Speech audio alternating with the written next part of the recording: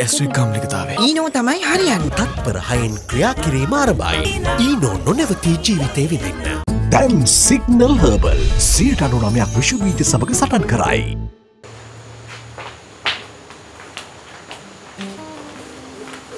හැබැයි මට නම් යන්නමයි හිතෙන්නේ.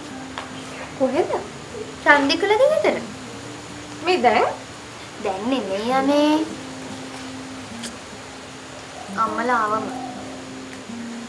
හොපොයි. ඇයි? මෙයාට හිතෙන දේවල්. අම්මා කැමති වෙයිද? ඉතින් අම්මා දන්නේ නැහනේ. එහෙම කරන්න එපානේ. ඔයා ගියාම අම්මා දැනගන්නවනේ. ඒ ගියාමනේ අනේ. මං ඉස්කෝලේ ඇරිලා එහෙම මෙහෙට යනවා. එතකොට අම්මලා ඇවිල්ලා ඉඳීනේ. පිස්සුද විහාර වලට?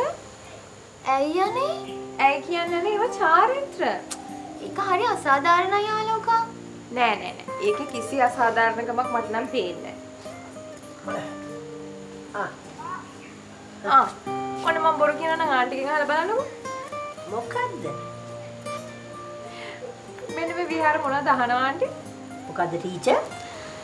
නැහැ ආච්චි මේ අද අපේ අම්මයි තාත්තයි යනවනේ. ආව් දවල් වෙලා යයිනේ. ඔව් ආච්චි. ඉතින් මේ මං එහෙ යන්න හොඳ නැද්ද? කොහෙද? එහෙ කියන්නේ අපේ රන්දික පුතාලා ගෙදර? ඔව්. ඊවා චාරිත්‍ර නෙවෙයි. ඇයි ආච්චි? අපෝ එහෙම හොඳ නෑ. නෑ මම යන්න ඕනේ කියනව නෙමෙයි. ඇයි ඉතින් එහෙම හොඳ නෑ කියන්නේ? හොඳ නෑ කියන්නේ ඒවා චාරිත්‍ර නෙමෙයිනේ දරුවෝ. ඉතින් රන්දිකාවේ අපේ ගෙදර අපි දැන් එතකොට හම්බුණානේ. මනමාලයා කියන්නේ එක්කෙනෙක්. මනමාලි කියන්නේ තව කෙනෙක්. ඇහුණානේ? ඇහුණා. අපේ අපෝ මේ ටීචර්ලටත් හිතෙන දේවල්. හැබැයි ඉතින් අම්මලා හැමම ගෙදර ගියොත් මට අම්මලාව බලා ගන්න වෙන්නෙත් නෑ. ඉතින් මෙහෙන් ඇවිල්ලා යන්න කියන්නකො ටීචරුත් බලාගෙන. වෙලා තියෙයිද දන්නේ නෑනේ ආච්චි. මේ අපෝ ඉතින් ඔය පොඩ්ඩ වෙලාවටනේ. මං කියලා බලන්න. මේ කෝ ආන්ටි පොඩි දෙන්න ලෑස්තිද? ඔව් ලෑස්ති වෙලා ඔය 100ත් එක්ක ගියේ. ඕවිතේ වගා බිම් බලන්න කියලා. ඒකද මේ රන්දිකයි චූලයියයි දෙන්නත් ආවේ? වෙන්න ඇති මා හිතේ. කෑම එක. රන්දිකාවද? ඔව් ආවා. අන්න ඕවිතේ. මේ අපිත් ඒ පැත්තෙන් යන්. අනේ විහාර අපි යන් පොඩි දෙන්නත් එක්කගෙන. හරි ඉතින් වෙලමැදින් යන්. එහෙන් ගියොත් ඉතින් සෙරෙප්පුවත් එයාලන් තමයි යන්න වෙන්නේ. ඇයි? මඩ ගෑවෙනවනේ අනේ. ඕක මොකක්ද අනේ? එහා පැත්තට පැනලා අර ඇලෙන් හොදගෙන යන්. එහා පැත්තට පැනලා හොදන් යන් තමයි. අනේ මන්ද ඔයත් අනේ. යන්.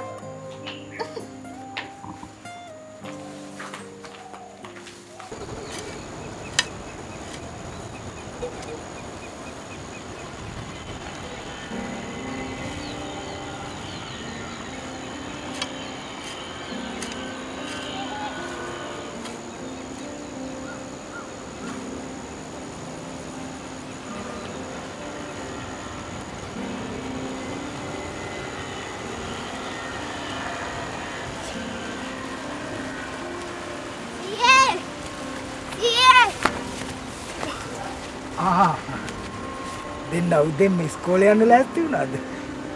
ඔව් සීයා. අපි සීයා කෝ කියලා බැලුවේ. එහෙමකෝ. නෑ, ඇයි වඳින්න? මං ඉතින් උදේම ඕවිතට එනවනේ පුතේ. සීයා මොකද මෙහෙ කරන්නේ? මං ඉතින් මේ වගා වැඩනේ. සීයා උදේම එනකොට අපිවත් නැගිට්ටවගෙන එන්නකෝ. ඕවිතේ වැඩටද? ඔව්. එහෙම නෙමෙයි ඉතින් පුතාලා උදේම ඉස්කෝලේ යන්නත් එපා. අනේ නෑ සීයේ. අපිට පුළුවන් උදේම නැගිටින්න. මං කියන්නද? පුතාලා උදේම නැගිටලා ඉස්කෝලේට ගිහිල්ලා හවසට ආවහම ඕවිතේ වැඩට එන්නකෝ. එතකොට අපිටත් මොනවා හරි ඉඳන්න දෙන්නකෝ. මං මේ පාති දෙකක් හදලා දෙන්නම්කෝ. ඇත්තමද? ඔව්. මොනවද? අපි රතු ලුණු ටිකක් ඉඳමු නේද? හා. මං හදලා දෙන්නම්කෝ. හොඳේ? හා සීයේ.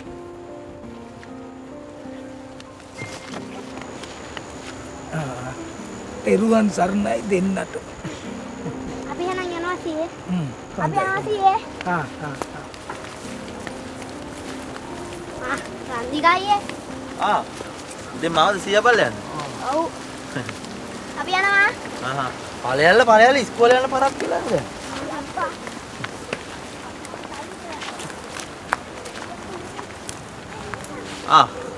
සියා උදේම වැඩනේ. අනේ ඔව් පුතේ. දැන් ඊට මේ තත්ත්වය කොහොමද සීයේ? ලොකුවට මොනවත් වෙලා නැහැ පුතේ. හැබැයි මම මේ කල්පනා කළේ කොම්පෝස්ට් පොර ටිකක් දැම්මොත් හොඳයිද කියලා. ඔව් නේද සීයේ?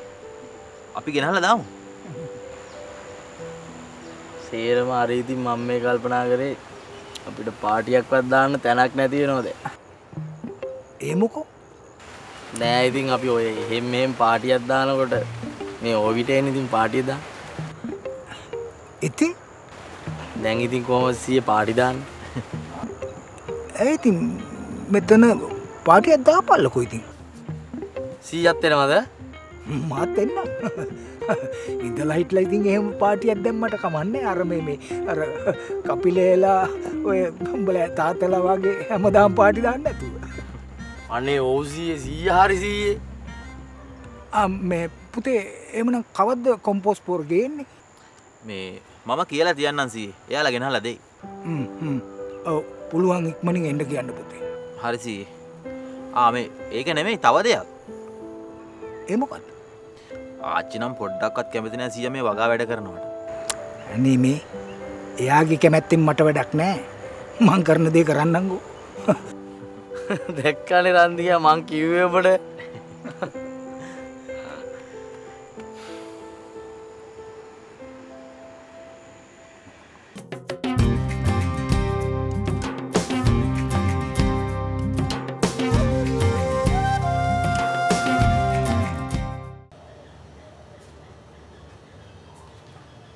නන්දනිය මොනවද ඔය හැටි පරිස්සා කරන්නේ? හතලක් කපන්නද? මොනවද කියන්නේ? චූලයි අපේ රන්දිකයයි මහමිනියයි තුන්දෙනා එකතු වෙලා ඕවිට උත්තර චැක් කරන්නේ. මේකනේ අම්මේ. ඔය දැන් අපි අලු ටිකක් දාලා කරවිලටයක් හිටවනවා වගේ නෙමෙයි ඒගොල්ලෝ වගා කරන්නේ. එහෙනම් හොඳට පස්ස කපලා එකට පෝර දාලා ඒ ක්‍රමයක් තියෙනවනේ. ඔබ රන්දික පුතා තමයි ඕකට අත ගහලා තියෙන්නේ. රන්දිකේට මාත් එක තමයි වවන්න බැරි. අම්මා එක පුළුවන් ද වගා කරන්න? මා එක වගා කරන්න බෑ. නෙලා ගන්නවත් වෙනවද නෑනේ. හැබැයි රජෝ මට එක දෙයක් නම් තේරෙනවා. මොකද්ද? මහම මහ විනාශයක් වෙන්නේ. අයියා මෙහෙම කියන්නේ. දැන් ඔය ඕවිට කෑල්ල ඉඩමෙන් කොච්චරක්ද කියලා ඇහුවොත් ওই මිනිහ ඇවිල්ලා ඔප්පුතිරප්පු හොයනවාමයි. එහෙම වුණොත් එමුත් ඉතින් දෙන්න වෙනවනේ. එතකොට අරකට අහු වෙනවනේ. ඒක තමයි කියන්නේ.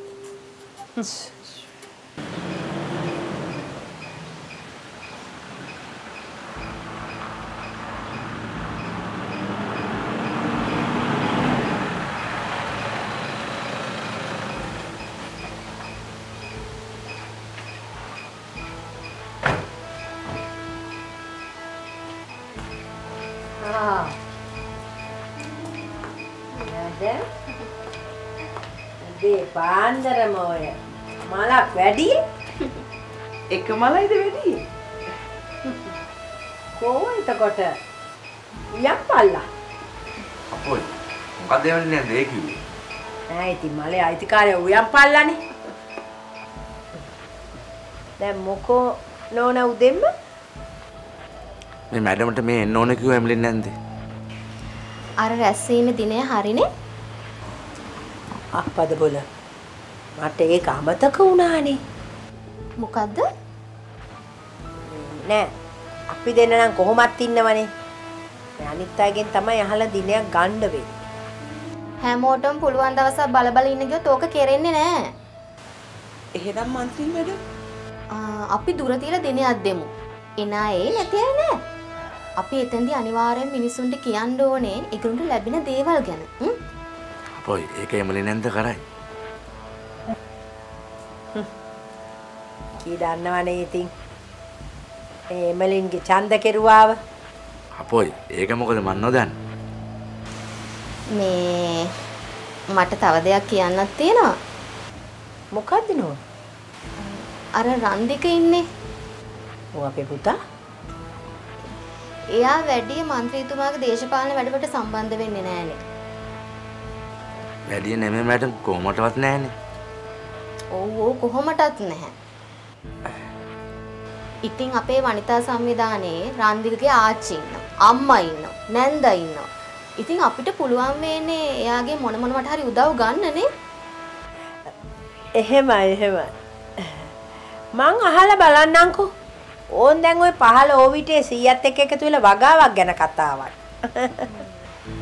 හරි අහලා බලලා කියන්නකෝ අපිට ප්‍රයෝජනවත් වෙයිනේ. ඔව්. අපි අහලා බලන්න.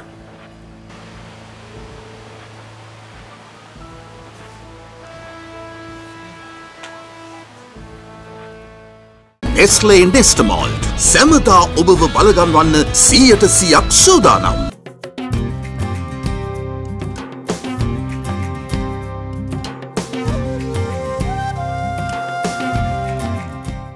හරි එහෙනම් අම්මලා එන්නකෝ.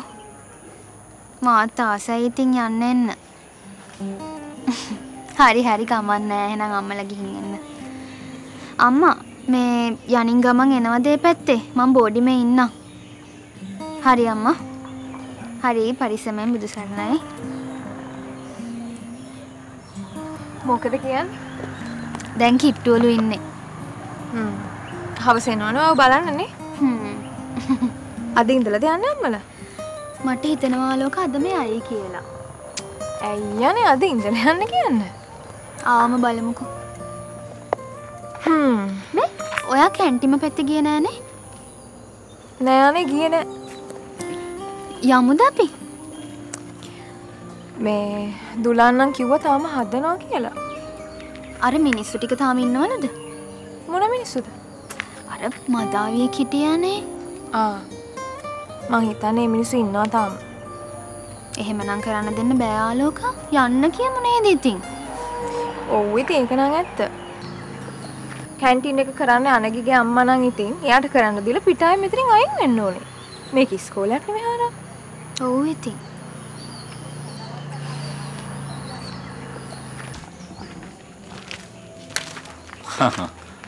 මේ ඉන්නේ සර් මනමාලි. අනේ සර් එහෙම කියන්න එපා. අය එහෙම කියන්න එපා කියන්නේ ඉතින්. ඇත්තනේ අදනේ අම්මලා එනවා කිව්ව මනමාලයා ගෙදර. සර් ඔහොම හැමෝටම කියන්න එපා සර්. ළමයින්ටත් ඇහෙයි. හරි දැන් මම විතරනේ මෙතන හිටියේ. මට විතරයි ඇහුනේ. දැන් මේ අම්මලා ආවද විහාර? එන ගමන් ඉන්නේ සර්. හොඳයි. හැම දෙයක්ම සුබ වේවා ජය වේවා. thank you sir. මේ දැන් කොහමද කැන්ටිමේ තත්ත්වය සර්? සර් අපි දෙන්නත් මේ දැන් ඒක ගැන තමයි කතා කර හිටියේ. සර් මේ අර මිනිස්සු තාම ඉන්නවලු. කවුද? ඇයිස්ලාට උදව් කරන්න ආපු මිනිස්සු. මේ ප්‍රින්සිපල් සර්ටත් ඒවා මේවා කියලා තියෙනවා සර්. කවුද මේ දිලීපලාද? අනේ මන්ද සර්. ඔව් සර් ඒගොල්ලෝ තමයි. ඒ උන් මොකද තාම කරන්නේ? ඒක තමයි සර්. එහෙම බෑනේ ඉතින් දැන් ඒගොල්ලන්ට යන්න කියන්න ඕනේ. ඔව් ඉස්කෝලේ ළමයි ඉන්නවනේ. එහෙම කොහොමද පිට මිනිස්සු දාගෙන ඉන්නේ? එහෙම බෑ. ටිකටම ඔහොම කරයිද දන්නේ නැහැ. හැබැයි ඉතින් රන්තිලක සර් එහෙම කරන්න ආවොත් මම කැන්ටිම නම් දාන්න දෙන්නේ නැහැ. අපි ගිහින් කියමුද සර්? ඔව් සැරට නෙවෙයි. අපි පොඩි කොන්දේසි ටිකක් දාමු සර්. මොකද මේ පාසලක කැන්ටිමක් කියන්නේ විශාල වගකීමක්. නැතු. නැත්තම් සර් පොඩි ළමයිනේ කන්නේ බොන්නේ. අනේ ඒකනේ සර්. යමු සර් අපි පැත්තට. යා ගිහින් එමුකෝ. මේ යා ටීචර්ලා දෙන්නා ගිහින් යමු. යමු සර්.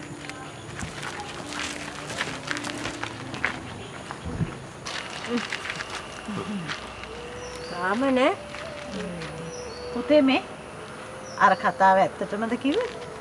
මොන කතාවද අම්මේ? විහාර දුව මෙහෙ එන්න ආසයි කිව්ව එක? ඔව් අම්මේ. ආසයි කියලා නම් කිව්වා ඉතින්. පව් පුතේ. පව් අනේ මේ චාන්දනිය කට වහගෙන ඉඳි මේවා හෙල සිරිත් විරිත් නැතුව වැඩකුත් නැහැ. ඔය නල්ල මලේ මලමාලියොන්ගෙන් වැඩකුත් නැහැ. ඒව නැත්තම්. හරි ඉතින් ආච්චි ආවේ නෑනේ යා. එන්න ඇහුවානේ. ඇහුවේ ඉතින් දන්නේ නැති කමටනේ අම්මේ. දැන් මේ ඔබ කට වහගෙන ඉඳි සුද්ධ කරන්නේ නැතුව කොටිම මං කියන්නද කාරණාව? උම්මේ සිරිත් විරිත් දන්නේ නැහැ. දන්නේම නැහැ. හරි ඉතින් දන්නේ නැත අපි ගියා දෙමු ඉවරනේ. කතාව නවත්ත ගන්නකෝ. කවුද මේ අපේ එමලින් නෝනේ? මොකද? මට ටිකක් කතා කරන්න දෙනවද? අනේ ඉතින් කතා කරන්න කයත් එමයි මොකෝ.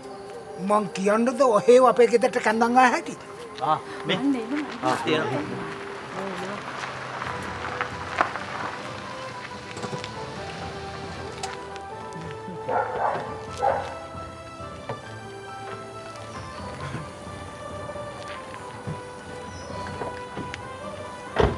එන්න. ටිකක් පරක් වුණා නේද? ඔව් කොළඹින් පිටත් වෙන්න පොඩ්ඩක් ප්‍රමාද වුණානේ. කවන්නේ. අයිබෝන්. දනියා මෝ ගන්න කොල්ටින් මහන්සියක් දෙන්න මහත්තයා. සෑහෙන්න මහන්සි ඇති දැන් තේ ටිකක් එහෙම බිව්වනම්. නෑ එහෙම නෑ. අපි මේ මගින් එන ගමන් බීම එකක් බිව්වා. දැන් ඉතින් එහෙනම් තේ බොන වෙලාවක් නන් නෙමෙයි. එකපාර බත් ටික කමු. ඔව් දැන් නම් තේ බොන්න බෑ තමයි. බත් කමු. මේ කවුද මේ? තාත්තා එද්දි හිටියේ නෑනේ. මේ තමයි අපේ සීයා. කොළඹ හිටියේ බණ්ඩාරගම. ළඟදී තමයි ගමට ආවේ. ආයිබෝන්. මේ මගේ මහත්තයා. අනේ ඉතින් චාරිත්‍ර වාරිත්‍ර විදිහට මේ ගමන එන්න ඕනකම තිබ්බ මිසක් එහෙම ඉතින් ගමනක් එන්න ඕන කමක් නෑ දැන් නේද?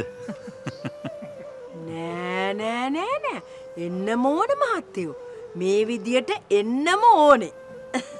ඒක තමයි අපි ආවේ ආන්ටි. මේ එහෙමනම් කෑම ටික පිළිවෙල කරලා ගමු නේද? ගොඩක් දවල් වෙලානේ දැන්. මේ දොස්තර මහත්තයාගේ ගම කොහෙද? අකුරැස්සේද? අංකල් කොහොමද මේ එහෙම දන්නේ? අකුරැස්සේද? ඔව්නේ. මේ බලන්න කොනෝමා. නෑ මේ මගේ යාළුවෙක් හිටිය අකුරැස්සේ. මම මේ ට්‍රේනින් කොලෙජ් ඉන්නද්දී මේ උණ වටුනේ. ඒ මහත්තයාත් නිකන් මහත්තයා වගේමයි. ඒ අපේ සීයා. මොකක්? මම සැකේට ඇහුවේ. ඔව්. ඔය අංකල් කියන්නේ අපේ සීයා ගැන. හැමෝම කියනවා මම සීයා වගේ කියලා. මේ ලයිනල්ද නම? හරියට හරි. මේක මාර හමුවීමක් නේ පුතේ. හරි පුදුමයිනේ. ඒකනේ තාත්තේ. යට ගිහලා කතා කරමු. එන්න දුව. දැන් ඉතින් මේවා කෙරෙන්නම වෙනවා.